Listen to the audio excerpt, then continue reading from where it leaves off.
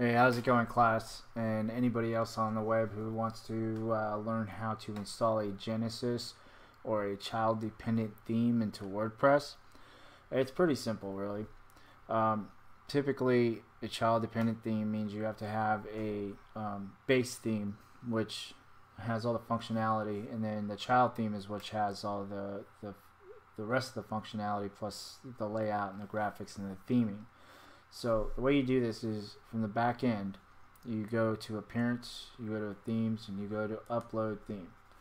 You then choose the file, which in my case I'm going to load up the Genesis file, and I've already clicked on it and installed it. So now that's loaded up. You should see it down here somewhere. Let's see. Oh, well, it'd be in the new ones. So let's upload a new one. But it's in here, and now what we do is we go pick the child theme. So this one looks like it's failing, so we're having some issues. Alright, let's upload another theme, choose another file. Then you come and we would pick another theme. So here's the Parallax Pro theme, so I'm going to install that. Let's activate that. Alright, now Genesis is installed with the child theme. We picked Parallax Pro, so now we can go up here and since it's activated, check it out. And you can see this is it. This is Parallax Pro. This is our teacher. She has her avatar on for the back end. So we'd have to switch this out with the clients. But this is where we put his email address, and the rest of this stuff would be for his feed if he wanted a custom feed, which we'll hook the feed up later. So I'm going to go ahead and install the rest of what is necessary to finalize this theme. So after we have the theme loaded up, you would go here to the widgets, and you'll see that the layout sections that it provides you. We're in the primary sidebar. That's going to be the sidebar for the pages that you pick. Now if you go to a page and you create a new page, which I'll show you here, and I create a new one, and let's call this products. So the products page is set up, and then we can add products in here, and we'll publish that. Now down here in the publishing options, you'll see that you got different layouts for the theme. This first one here, you see how it has a sidebar to the right, and then this one has one to the left, and this one's full screen. That's what that sidebar is for. So if we go back over here to the widget area, you'll see that this sidebar here is full of the search, recent posts, recent comment, the archives, some boilerplate stuff. And this is what is going to be in the sidebar. So this is the section you use to build the sidebar. You can actually access these widgets area through the customizer. I prefer to do it through the widget area because it's more open and you can see what you're doing. Now you see how these are blank and they have none. Now you see how the front page looks here with nothing in it. So let's change that real quick. Let's go ahead, and I typically find a blank HTML, and I'll just throw that in there, and I might just put a paragraph in there. I'll type it out, notice section 1, and I'll put like the header. I'll just do that to label it real quick, and then I'll just press save and close it, and then keep doing that to open up the rest of the sections. Let's see, section 2, save it, and then we'll go down here to section 3, which we'll drag that over there. Oh, sorry. Then we'll put section 3. It's also good to go find the theme so you can see what it looks like. As it's the post theme that it shows you, the demo theme. So you go to Studio Press in this case, and you would go look at the demo theme. I'm not going to do that now, but typically you'd want to do that so you can do a side-by-side comparison and start building it out. You put pictures and images, words in certain places, and just kind of follow the theme. It helps you get it done a lot quicker. But in this case, we're just going to label them. And oh, I forgot to press save. And then here we're going to put the other HTML in here. Let's put another P, and we'll put sec5. Alright, save. Alright. Now, then you get the footer area here. I go ahead and we'll add one in there too, because this is where he's going to want a table of his links, which we'll build a menu for that over here. And then we'll add other links, and that's where you want to do some branding at too. So I'll just put it back there, photo, save it. This after entry, this is for other pages. After entries, like after the comments and stuff, you can add stuff here. So I never really mess with the after entry part. So that's pretty much it. So now let's go back to the page and let's refresh it and see what's going on. And now you see all the sections are in there. See that? He's got his footer section there. He's got all the different sections in the front there. So what we need from Frederick, which if you're online, we're doing a mock-up model, and this is a teaching for WordPress and using child-dependent Genesis themes, which Genesis has the best schema for WordPress around. They're fast and they're efficient for working with search engine optimization, and they're not drowned down by plugins and too much JavaScript. They're really effective for search engine optimization being found. That's why I like using them. Now we have to put in a little bit of special code down here, which I'll go over in class with, and I'll outline that in the video. But we need to get the images from our client, and we need to put them in here. Now this section right here is for the menu, so we can go ahead and hammer that out real quick. So let's go ahead and go to the menu. So we don't really have a menu yet. So let's go build a couple more pages real quick. So in order to build a page, you go to the pages, you add a new one. Let's see. I usually lay out all the pages first, even though they're blank, and then we'll build them. See, we'll have a products page. WooCommerce is going to populate some boilerplate pages. So we need an about page. So we'll go ahead and publish that.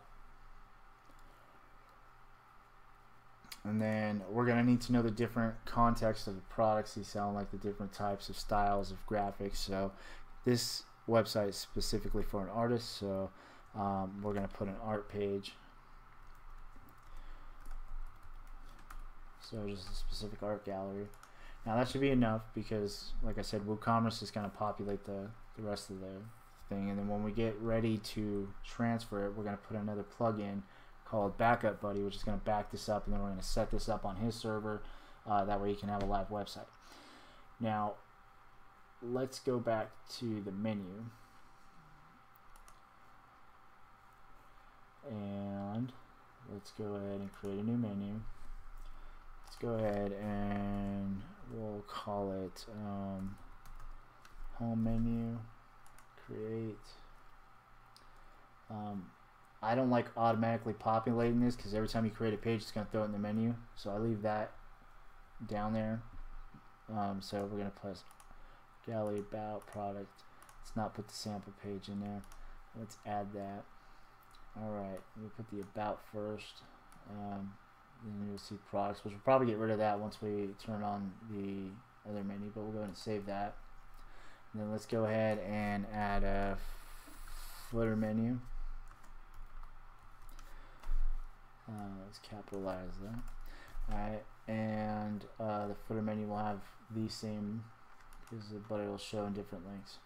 Okay, so now that those are built, we can go back here to the customizer, and this is where we'll do some of the work. So the site identity, we're going to want to put our client's name, which is Frederick Barnes. And awesome animated graphic art artist, Tampa, Florida. It's important to put the city in there. We don't have no images yet, so we have to wait on our client. So we'll go over here. Let's go to the background images. We can see the images in here, which we're going to need his. The menus. This is where we're going to go ahead and select the menu. So let's, where did our menu go? View all locations, select primary menu. Well, I guess we didn't get one.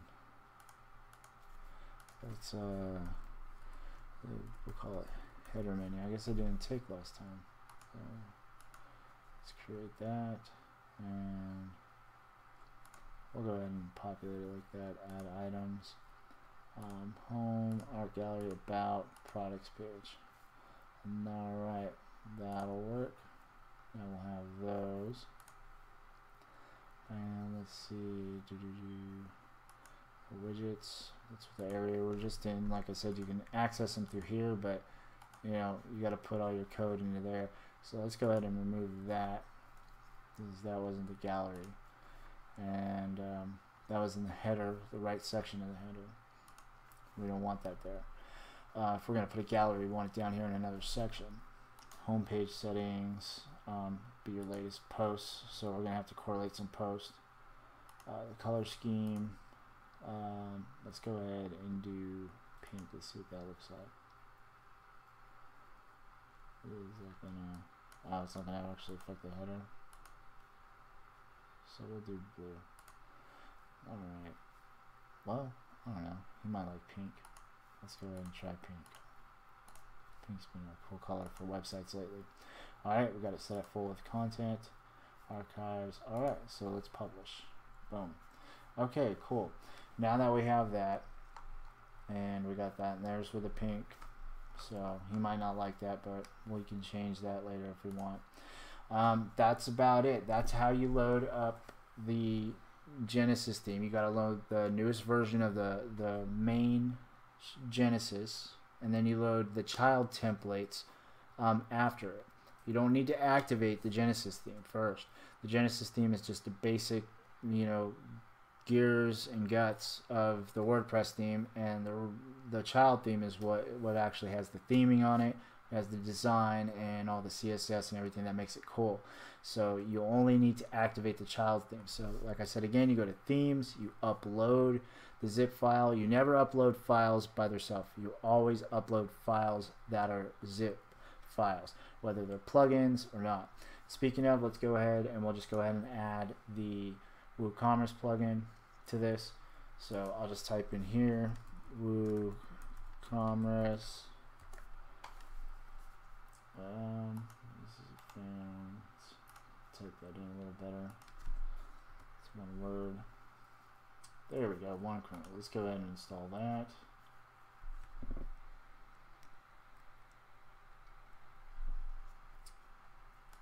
And from a professional point of view, whenever you do a WordPress site, a couple plugins I'm going to go ahead and put in here.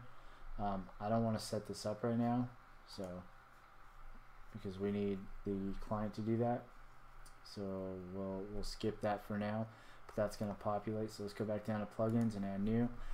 Here are a few plugins that are essential for a WordPress theme. So Yoast. This is going to make sure he gets found and connects him to Google My Business and everything that he needs to be found in the business directories to be searched for online. Very important plugin. You can't get found without this. Create your sitemap and all kinds of other things. So we'll go ahead and activate that. And then I'm going to go ahead and add a new one up here. And we're going to upload a few plugins that I have. And I'm going to go ahead and send these to you. So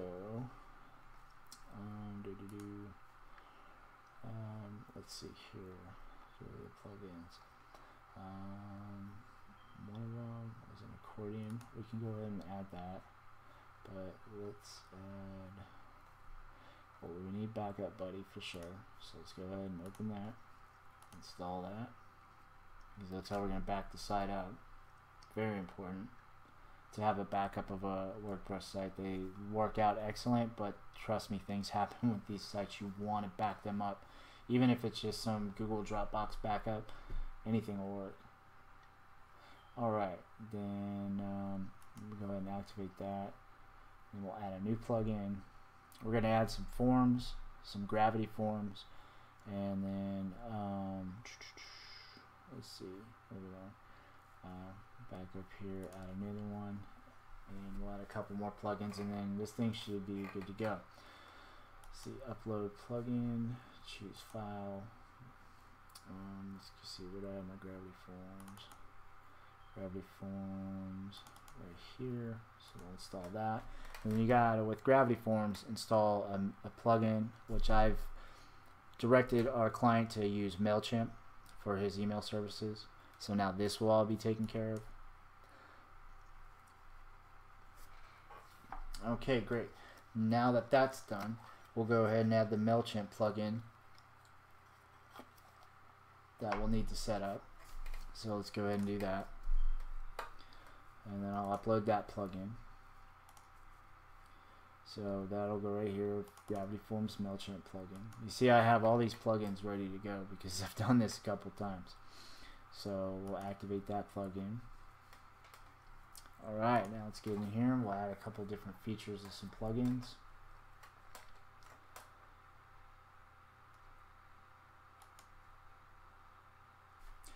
Alright, we're going to add a awesome slider. I'm going to give him, and we're going to add a couple other things here. Let me look at my iThemes folder. Rotating text, syndicate news, vid embed, vid showcase. If he's going to want YouTube videos, let's go ahead and add the accordion. So he has that in here. Alright. Now let's add a new plugin. Upload a plugin. Choose file. Let's go ahead and we'll go out of this. Let's take gravity view. We don't want that. All theme packages. No, we don't want that. What I'm looking for is WordPress. Let's see what's in there. Nope. Commerce. Let's see what's in here real quick. He's probably going to want PayPal.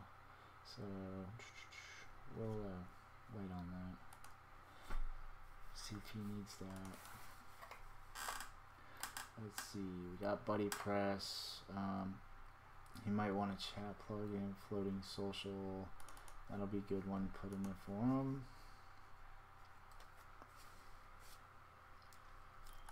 Alright. Now we'll add a new one. And let's go to upload a plugin and let's choose a new file. I'm going to add a slider that is really super cool. The hero, JavaScript toolbar, flex camo, gravity forms. We've got gravity forms in there. Hello bar is really cool to catch emails. I use that on a lot of different sites.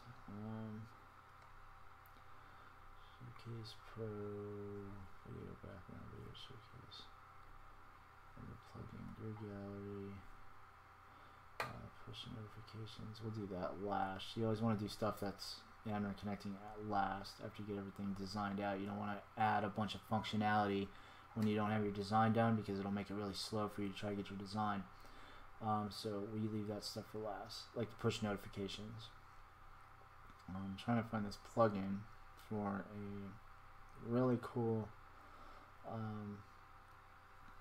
let's see, animate it, that can animate things, presser, backup buddy, board, there's the Zigger press, W and the dev, up front, spirit fixer, these are themes. So soliloquy, that's a good one right there, but I got another one that's better if I can find it. Where did it go? Okay, so no, that's not in there. Nope. should be on its own. Well, I know where another copy of one is, so we can go get it. Let's see, WordPress plugins in here. See, we want to smush it, Ultimate Facebook, Ultimate Branding. Let's go ahead and hook that one up, because he'll need that.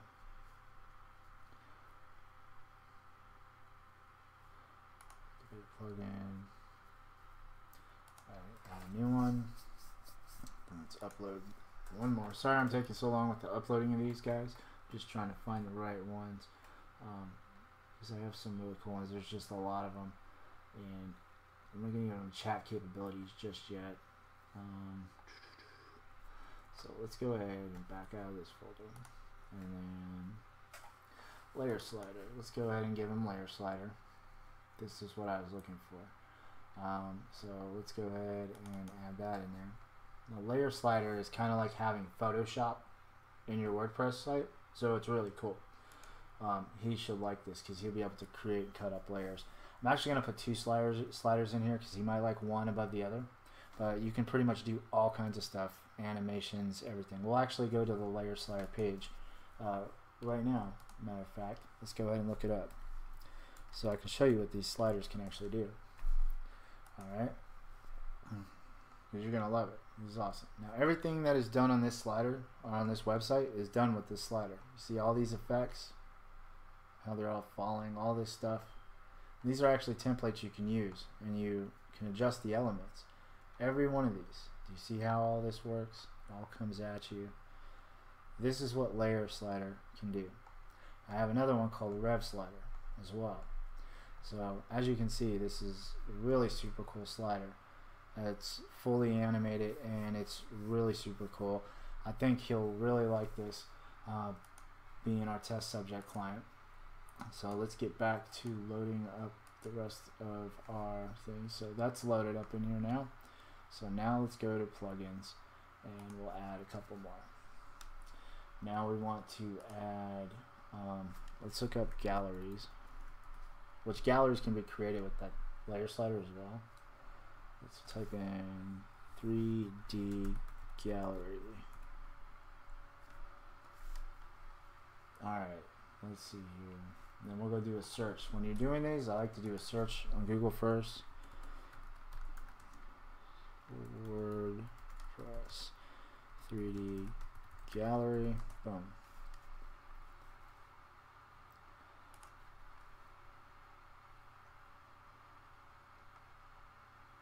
Let's see what the demo looks like. And it's got a 5-star rating. And that's really cool. So let's check that out. Screenshots. Boom. It was a year ago. Let's see if there's anything else.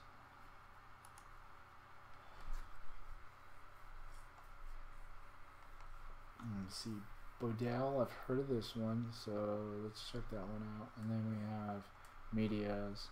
I always use WP tiles as well. That one looks really good.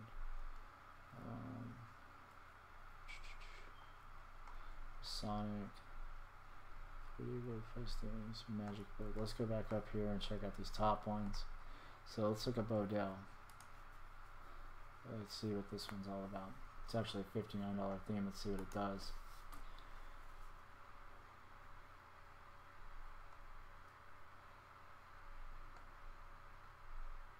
Okay, so yeah, we're gonna go ahead and stick with the free versions though.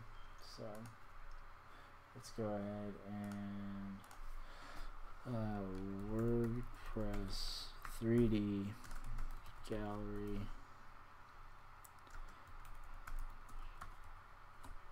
Let's type in.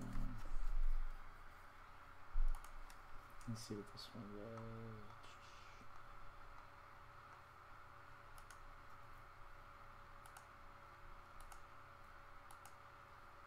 And see with that layerSlider we can create slide galleries too, because that's kind of what these are. So we're looking for a rotating kind of gallery, so let's put 3D rotating gallery. This one might be good. And this one hosts products. Does it work on mobile devices? Blah, blah, blah. Let's see if they got a demo. Usually if they don't have a demo set up, I really don't like downloading them either. This one's got some low star ratings. So let's see what this does. Okay, so that's like for 4 products. So I think we'll go with that first one we've seen. So we're trying to find something kind of original for them. So that one we've looked at. Simple page, WooCommerce 360. See, now that one might be something. That's a 360 image. So yeah, that's just gonna spin the image. That's not what we want. So 3D photo gallery. I think this is the one we're gonna go for. So we'll go ahead and copy that. Come back here.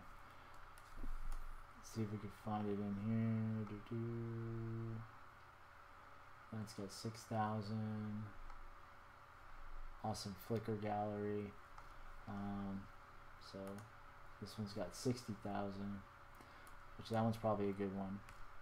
Anything that's got several hundred thousand or several thousand, I'm sorry, is usually a good one.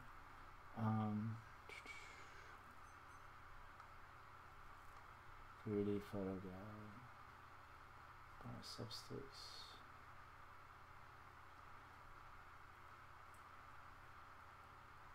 And you can always click on more details and check it out. Let's see what the demo looks like. Oh yeah, so you got all these different galleries here. 3D cubes and all these different ones. So this would be good. So I'm really looking for that one for Lahib Ahmed. So this is the one that we looked up. So let's go ahead and install that one, and we'll install that one too. And I'll go ahead and activate the first one that's got 60,000 downloads. See how this has got 5 stars and 60,000? He's only got 500, but he's got a 5-star, so I'll go ahead and trust it this once. And we'll turn them both on. And then there's 2 more plugins we got to install, and we should be in business. And then we can start designing and theming everything out. So let's go. One of those plugins might not have turned on, so we'd have to go in there and turn it on. But we need CSS. Usually pops up. Simple custom CSS and JavaScript. Definitely want that.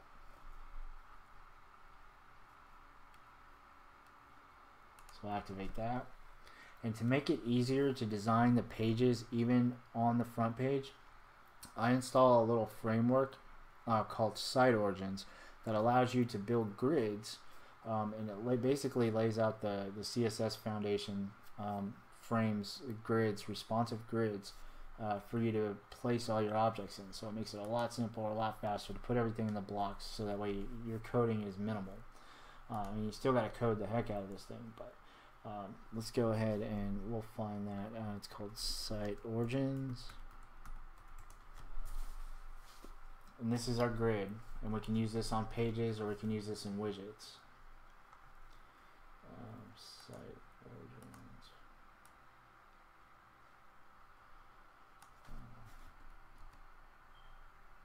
Just look up site real quick, see what pops up.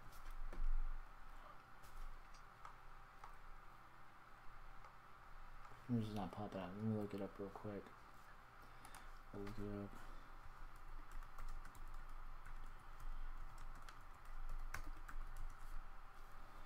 Site origin, well, it's one word, that's why. It's been a while since I used it. But we'll go back here and let's get that in there. So it's got over 1 million active installations, so it's definitely good. I usually install this one plus the page builder site origin. I do that, and there's one other one I do. I think it's this ultimate add-ons down here. Install that.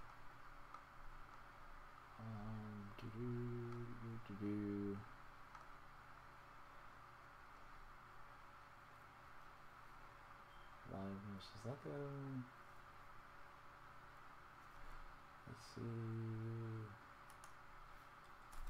This one has real quick. Blog widget, portfolio widget, tabs widget, recording widget. Okay. So yeah, we'll go ahead and we'll take that one and we'll turn that one on.